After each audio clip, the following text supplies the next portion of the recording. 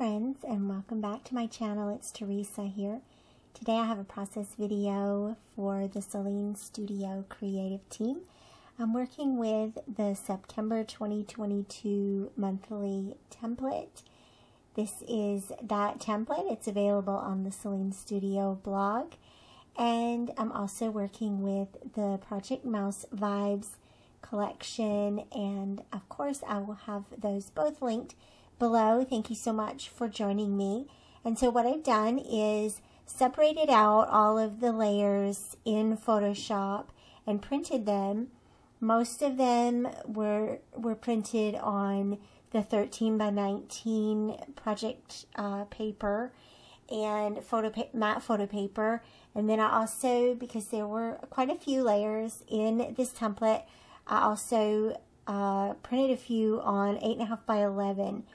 I always like to share this part of the process because it is a part of the process after creating your layout and after printing everything. And so this is just my quick method for trimming all of this out.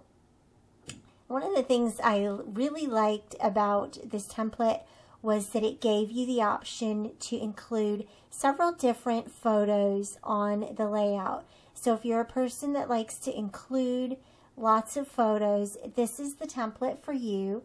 And I used all of the designated photo layers for photos except one. And that one I switched to pattern paper instead and made it a little bit bigger than what the template called for.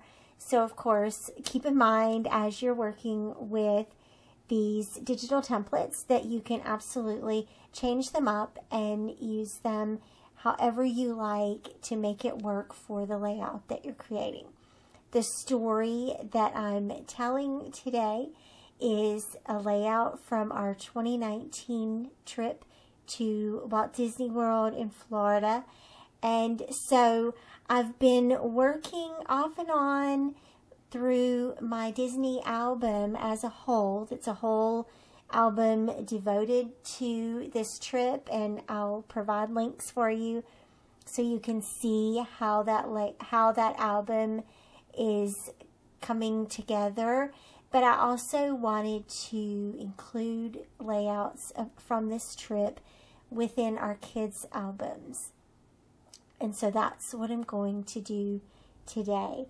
So I think that all of the photos that I've included today were taken from Magic Kingdom, and there's one that was taken in the Skyliner, and that was a different day. But what I wanted to show in the photos were the people, and so that's the who. The what, it was a trip to Disney, and the where, we were mostly at Magic Kingdom. So quite a few great castle captures here, and I just felt like this was a great opportunity to create this layout for their albums and get that included in their storytelling, not just in our family storytelling. So I started this layout with the stars background pattern paper, and I felt like that was a nice neutral black and white. And then this blue striped, diagonal stripe pattern paper, that's the one that was supposed to be, the layer that was supposed to be a photo, but I turned it into a pattern paper and made it a little bit bigger so that it would go all the way into that corner. That was just a fun little design decision.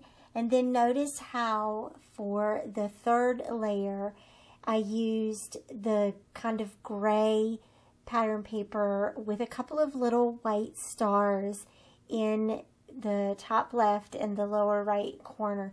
You don't really see the stars in the lower right corner, but I wanted it to echo that diagonal line that I created with the blue pattern paper.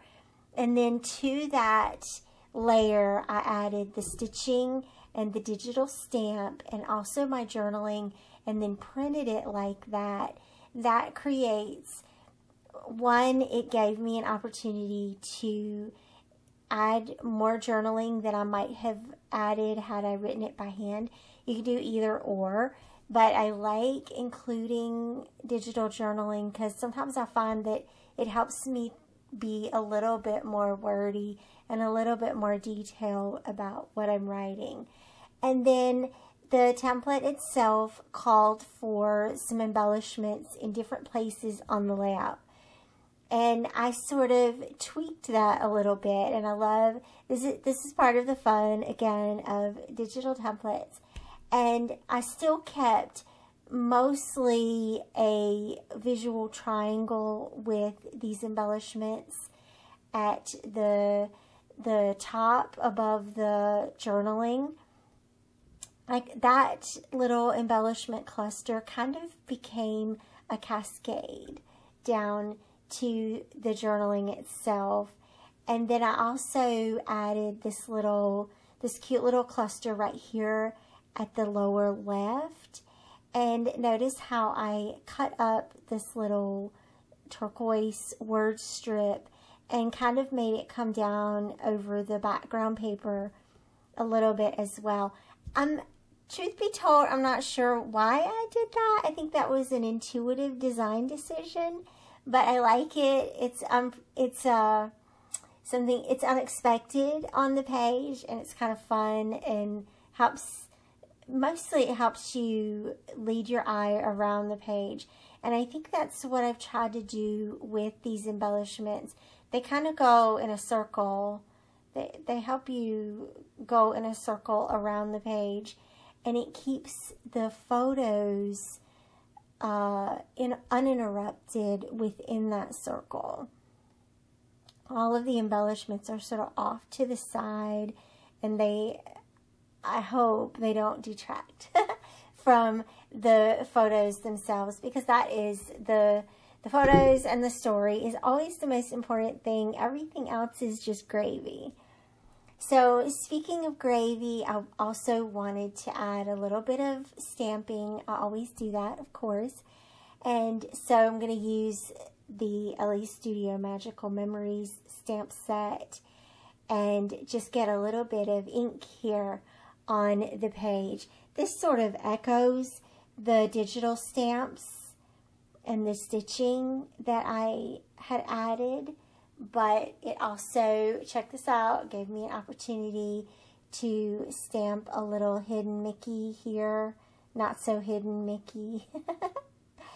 And that is something that is always fun to do, and this stamp set makes that really easy to do that. And there were just some fun little words, sentiments in this stamp set that I've used time and time again in my Disney layouts. And so this is very easily a go-to collection.